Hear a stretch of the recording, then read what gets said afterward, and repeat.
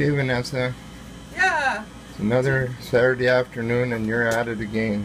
Well, we have guests here. Yeah. So tomorrow morning we make apricot dumplings and strawberry dumplings. And we need a special dough for that. Okay. And very famous, it's very famous in Austria, these apricot dumplings.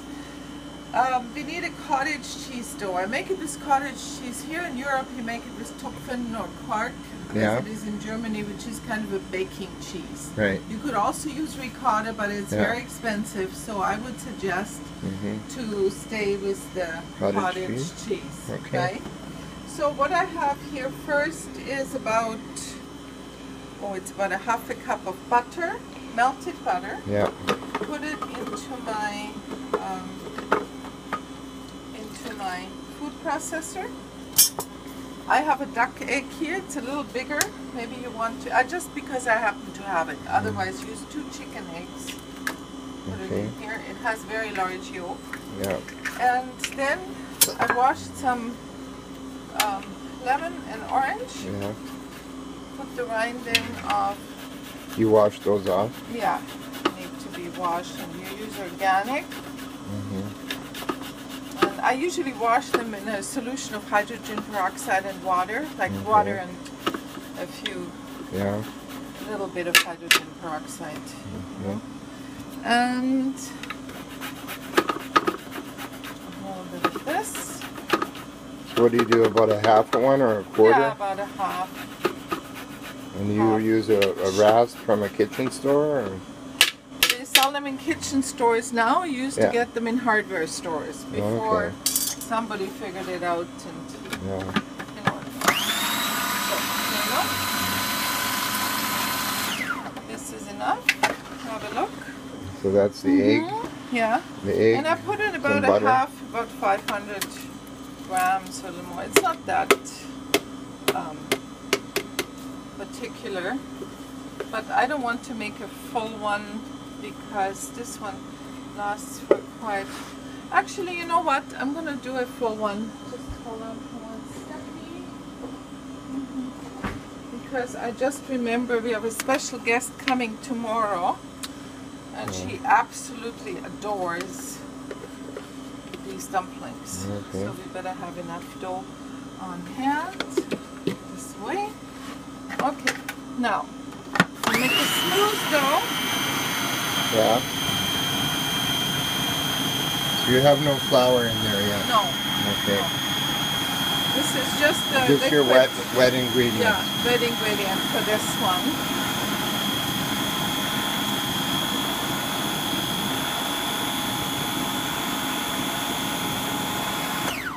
So this is good enough. Okay. Here I have some flour, but a couple of cups of flour. Right. And then we'll see how much we need after. I'll show you. Here again, the ingredients are very, very simple. Yeah. But what you need to know is the method, you know, how to make it. Yeah. And that's quite important. And as I'm using my hands anyway, I just use my gloved hands here. I like to use gloves for this because all this texture here is. See? You just hand mix it? Yeah, has to be hand mixed. No, you don't want.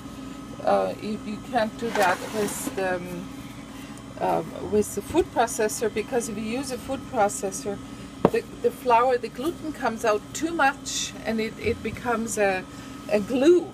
So you need to mix it by hand. It's not always only the ingredients, it's the method of how you make it, right? Yeah. And this here as well. And as you realize, there's no sugar in it because we serve it after with orange sauce, and they're sweet apricots, and they're filled with marzipan. So there's a lot of sweetness there. If you want to just step back for 1 second, I need more flour. Out of mine. Your flour drawer. I have it in, let's say, plastic bags. It's a little more. So, what I do now, once I'm at this stage here, I turn it out. Could you use a whisk or something rather than No, that? whisk would absolutely not work because a whisk only works on liquids only. It would, you know, it doesn't have the strength. Yeah. You could stir it with a wooden spoon or with a spatula. Yeah. But mostly you need to get a feel. Get a knead. Yeah. You need to get a knead for Knead, it? yeah. So, and this is enough, see? This is enough. And the reason this is enough, because the flour will soak itself up with the, you don't want to have it anymore, okay? Because you can always add more flour in the morning when you roll it out. Yeah. Because now I make two pouches. Two little balls of it. Wrap each ball in plastic wrap and set it in the refrigerator until tomorrow. Yeah. It needs to rest for a night, overnight, or at least 2 hours. Okay? Sounds good. Thank you so much. So tomorrow morning we'll make the dumplings. Yeah, tomorrow morning. Okay. Okay. So we're back in the dumpling wars here. Yes, we are. Here we have the dough. Yeah. And you can see it's not as soft as it was yesterday. See, because the flour has already, you know, soaked itself up. It has married the ingredients much better. Right. So what we have here for apricot dumplings, a homemade marzipan, which will be the subject of another cooking class one day. Very simple to make. So I take a little bit of this, and it keeps for a long time, marzipan, so I always make quite a bit, so I have it on hand for different things. Okay, I just want to show you this quick. And we take part of this. I just go like this, turn it around, make sure it's not sticky. Take an apricot.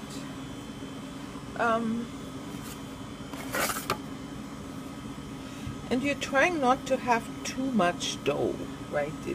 But it should engulf the apricot, and there should be no holes anywhere. So that's how you do. You kind of pull it to one side, right? I'll show you again. And you can use the leftover, just incorporate it into the next one. This is fantastic dough. And the beauty of it is, if it's too sticky, you just spread out some flour and just roll it around in the flour, right? So go like this. I pinch it closed, okay? And you see here, we have a little leftover dough, so I take my pastry cutter and go like this. Oops, there's a little open, so but it's good it happened, because see, I can just squeeze a little dough to that part. Just move it over and do it. So I do another one, third one, and then it goes into a pot of boiling water where there's just a little pinch of salt added to it. Okay. And here too. See, it's a little sticky, so I add a little more flour to this. Fantastic. Check this here too. Make sure all the things are closed. So here we have our apricot dumpling. And if you want to hold on for a second here, I'll get strawberries, which we also have. Fantastic strawberries. And I like to take the bigger ones. So we can do smaller strawberry dumplings. And strawberry, I don't put any other filling in, just the strawberry. Because at the end, as you see, they will be served with an orange sauce on top. Caramelized orange sauce, which adds a lot of sweetness to it. Okay, see, they're a little smaller. Nice. Right? Okay. Hey, thanks. We'll see the boiling phase, I guess, soon. Yes, the water. I'll drop them in. And that water's already boiling. It's right? boiling with a little bit of salt in it. Okay. And as you can see, the bigger ones are apricots, and we'll turn it up a little. Now, what you have to watch out for is that they don't stick on the bottom. Okay? Yeah. So you want to loosen them. You can do that in two different ways. You can move the pot like this, or you can just go under it with a spatula. And these ones are clear. They will not stick anymore. Right. So now we wait until they boil. Right. And when they boil and come up, when they swim up, okay? Yeah. Then we'll take a cup of ice cold water, put it on top, turn the heat totally down, like almost to low, put a lid on it, and let them steam for 7 minutes. Okay. And then they're done. Okay. These here are boiling, and they're all up. Ice cold water. That means you're scaring them in German. Really, scaring them like the Shrek. Put the lid on, and that makes them tight, the cold water. 7 minutes. Okay? 7 minutes? Yeah, and then we can lift them up with the slotted spoon. So here we have our dumplings, and here we have a mixture of butter and gingerbread crumbs, but you can also use cookie crumbs.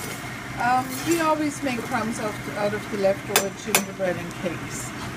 And the dumplings go right in here, and gently they get coated like this, okay?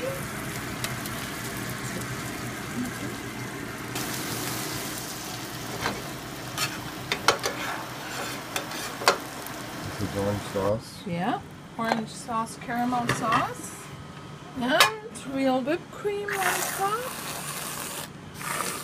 Very nice. Beautiful. And just for a little touch, some Belgian chocolate flakes. Shaved. Here it is. Looks beautiful. Thank you. And the cream. And that must be your signature, the Belgian chocolate on there. Yeah. Even the orange sauce is not done in Austria. No, that's just you. Yeah. It's just more